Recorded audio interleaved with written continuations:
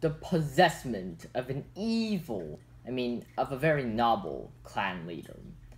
The weird things happening throughout the clans, and that might erupt into a war. The multiple stories and what seems to be happening, and something that is totally wrong with Star Clan.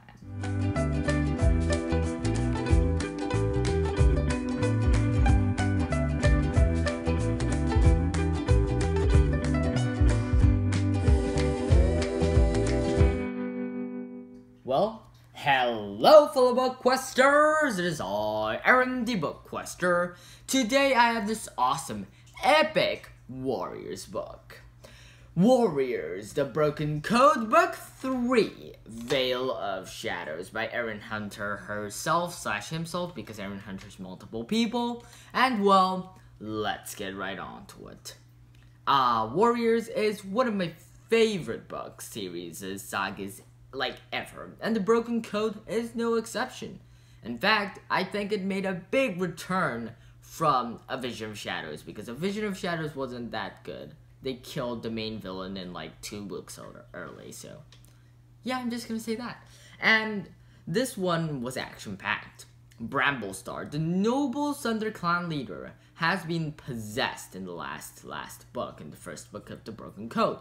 So what we now know is that, first of all, BRAMBLESTAR is totally corrupt, and he's not BRAMBLESTAR, and he even banished his own mate, even though, he's technically, since he's not BRAMBLESTAR, Squirrelflight is not his mate, but he basically banished a bunch of innocent people, and is driving at people, and basically making the clans that it might result in a war, and he actually enjoys in seeing people in pain. So yeah, it's not great right now around the clans. And there's a couple main characters who are seeing what is going on. So first of all, I'm gonna split this review into 2 parts. The first part is I'm gonna talk about, who I think is possessing BRAMBLESTAR, and second, I'm gonna talk about the actual story and my review. So yeah, first of all, BRAMBLESTAR, conspiracy theories. So first off, BRAMBLESTAR, oh gosh, okay. So here's a couple things that I do think. So obviously the first name that comes to mind is Ashfur, because obviously it's the most obvious choice. The only 2 cats that ever loved Squirrelflight, and since whoever is possessing BRAMBLESTAR is definitely showing these loving actions, it basically seems that whoever this new corrupted and possessed BRAMBLESTAR is definitely loves Squirrelflight. So we're thinking BRAMBLESTAR and Ashfur, basically. But the thing is, Ashfur isn't evil. Well, he did make some mistakes, but he did go to Star Clan. He didn't go to the Dark Forest. That's my first point. Second point, when I think Jayfeather went to Star Clan and saw Ashfur there, he was like, why is he there? He's evil. And I'm pretty sure Blue Star said that he made some mistakes, but he's all okay now and it's chill. So yeah, I don't think it's Ashfur. But then, who is it? Well, here's some of the behaviors. This new BRAMBLESTAR, the one who is possessing BRAMBLESTAR, is, first off, he's lazy. He sometimes doesn't really care about the clans, and he just lazes around his den, moping around and sleeping and eating. So that's not really like any of the main villains we know. Like, for example, Darktail or Tigerstar, or someone like that, because they're just like savages and they aren't lazy. And second point, he is very vicious in battle. He's incredibly skilled in battle, and he killed the warriors who went after him and tried to kill him. So yeah, we're definitely feeling it. He is a good warrior. And third, he might be a rogue, because he seems to be surprised that there are herbs in literally the medicine den. If he was or used to be a warrior cat, that well, that wouldn't work out. That's, yeah, duh, yeah, okay. So, yeah, I don't think it's Ashfur. I don't think it's one of the main villains, like Tiger Star or Dark Tail either. What do I think? Well, I think that it might be some corrupted cats from the tribe of Endless Hunting, I think. Because, why? Because, you probably remember Rock from The Omen of Stars, and even before that, the Power of Three seasons of Warriors. And he was a ghost, just like a lot of ghosts in this series, and he's moping around the lake, but he is wise and he's not a bad person. But I don't think that all of the, tribe of Endless Hunting long dead cats are good. Some of them might be pure, undiluted evil. And some of them, because, some of the warrior ancestors go to StarClan, most of them do in fact, but some of the really bad ones go to the Dark Forest, and we didn't know about the Dark Forest until the Power of Three. So what if there is a Dark Forest version of the tribe of Endless Hunting? That is a completely new evil that we have to deal with. And it would make sense, because the tribe of Endless Hunting didn't know about herbs, first of all, and it might be some sort of and a good warrior. Tribe of Endless Hunting were training to be Sharp Claws, which is basically a warrior who fights, and so that might make sense. And if it's a completely new character that we don't know about, it would make sense that he's lazy, vicious, and evil at the same time, because we don't have a character that's lazy, vicious, and evil at the same time right now. So, yeah, that's the theory that I have. And I know, and also about the return of a controversial character that we all heard about on the internet from the author herself. That was the hint.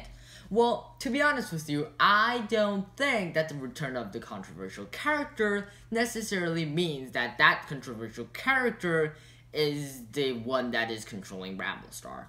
Why?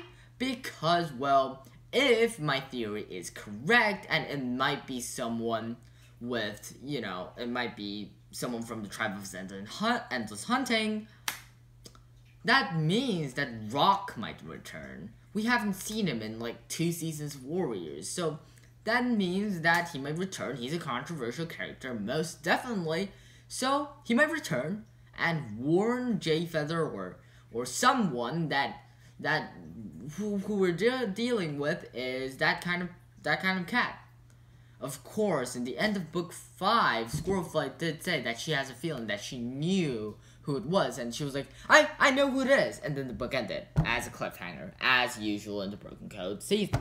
Well, to be honest with you, that might ruin my series, but to be honest with you, I have no idea how that could be possible, except maybe, it's something that we don't know about, a completely new character, and that basically goes along with my theory. A completely new character that we have no idea about, yet, at least.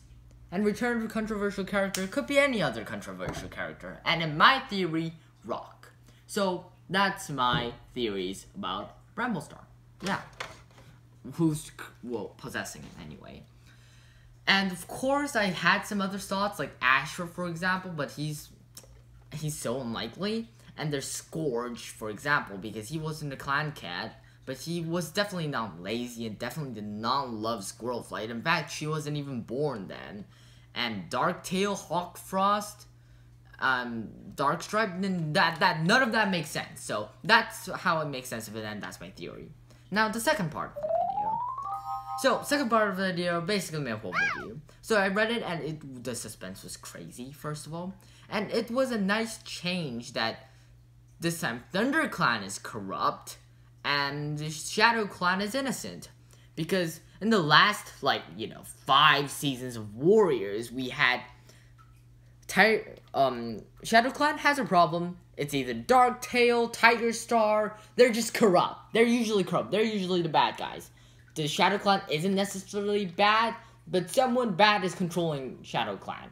So what that means is that Thunder Clan is usually the ones who takes in the refugees and fights back.